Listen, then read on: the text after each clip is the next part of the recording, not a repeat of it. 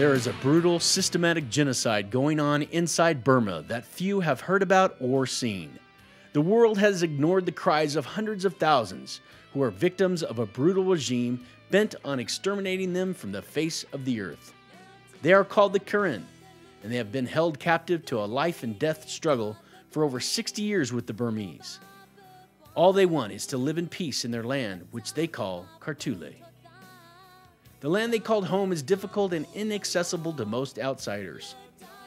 Few have ventured through the dangers to document their culture and struggle.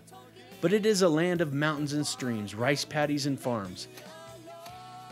As you survey the landscape and live with the people, it is easy to forget the imminent dangers posed by the Burmese. But you don't have to brave the war zone inside Burma to see the residual effects of the conflict.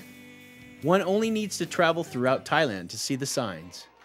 From the illegal Burmese immigrants who have no rights to education or medical care, to the Maytao Clinic where Dr. Cynthia's team treats Burmese fleeing the ravages of war and genocide, to the refugee camps scattered along the Thai-Burma border.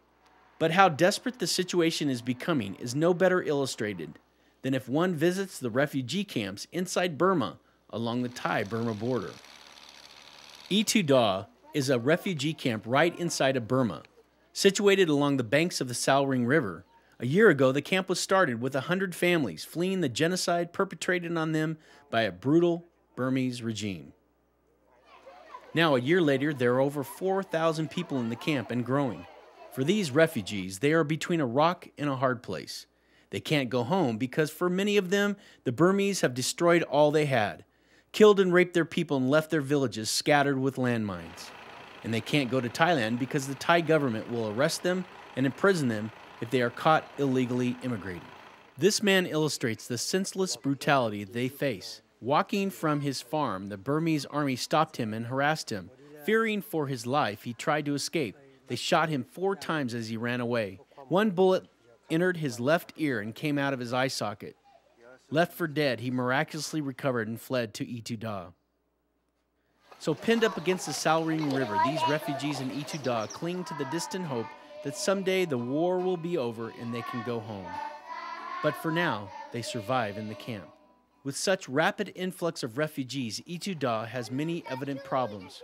Growing from 400 to 4,000 in 1 year, they can't keep up with the demand to build housing for the refugees. For these 4,000 people, the only medical care is this small clinic that relies on medical supplies brought in from Thailand. If they don't have medicine, there is nothing they can do. And the closest clinic is a 3-day journey inside Thailand. It costs $4,000 a year to provide basic medicine for Tu Hta refugees. Another concern is the education for the children in the camp. I want to be your friend. There are over 1,300 school-aged children in Tu Hta. For the Karen, education is a priority, and so they have built these schoolhouses. But teachers, teaching supplies, and materials are all on short supply. Peter, the camp director, speaks of the condition of the camp. Today, getting overcrowded. That's why we need to set up another sessions we call Ueklo. Now 63 families and 300 and now we got 387 people or something, 89 like this. Now overcrowded, slowly getting overcrowded now here. Yeah. The majority of the refugees are Christian. To hear the stories of their flight from the war zone and how God saw them through is awe-inspiring. Outpost, the army, Burmese army outpost, where we have to go carefully, not allow the children to shout or cry.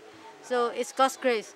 When we pass the outpost, near the outpost, no children cry and no children have shout. All calm.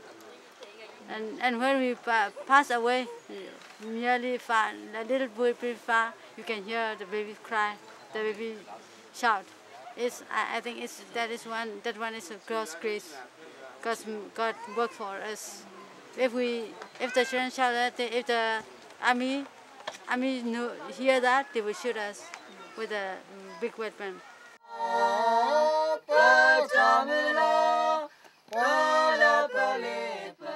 You can also hear families having devotions at night and in the morning.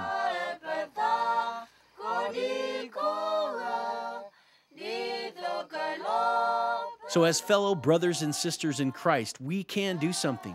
Pray that the Burmese regime will cease their brutal attacks on the Karen and other ethnic minorities in Burma, and they can return to their homeland. Pray that the refugees will be able to have adequate food, housing, medicine, and educational supplies. You can also support the effort financially. The medical clinic needs $1,000 per quarter to buy medicine. Only $4,000 per year will supply this clinic with the basic medicine to treat the camp's inhabitants. You can also support a child in Tu Hta. $20 a month will sponsor a child with 1 meal a day, pay their teachers, and provide teaching supplies and medical care. For this child, education is a promise of a future and a hope. A year ago, he saw his father brutally murdered by Burmese while he was forced to watch. When he came to the camp, he wanted to become a soldier and kill the Burmese. Now, the story is different. I grew up planning to be a teacher. Good boy. You can make a difference. Partner with Love in Action Asia and Pastor Joe and give hope and a future to these victims of a traumatic war and bring Jesus to them in a practical way.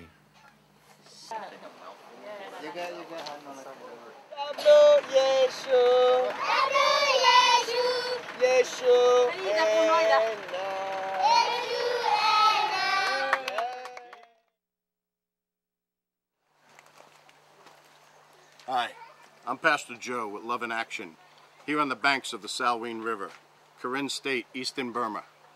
And we're asking you to join us as we try to bring relief to the refugees here. I'm in Tu Hta Refugee Camp with almost 4,000 people who over the last year and a half have had to flee their homes as the Burmese army has come down and burned out their villages, raped their women, sisters and mothers, and killed their fathers and their brothers. Not for being in the army or fighting against them, but for simply being out farming their crops in a rice paddy. This persecution, this genocide does not have to go on. We need to raise awareness of what is actually happening. And so I ask you to join us, telling others, sending emails, writing your congressman, letting them know that you're not going to stand for this anymore. And I ask you to join us as we bring medicine, food, and relief to these people. Won't you join me?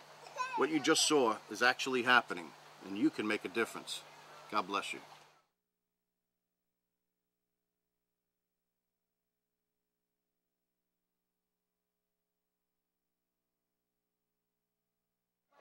Say, forget about it. Forget about it. Don't worry about it. Don't worry about it. How you doing? How you doing? All right.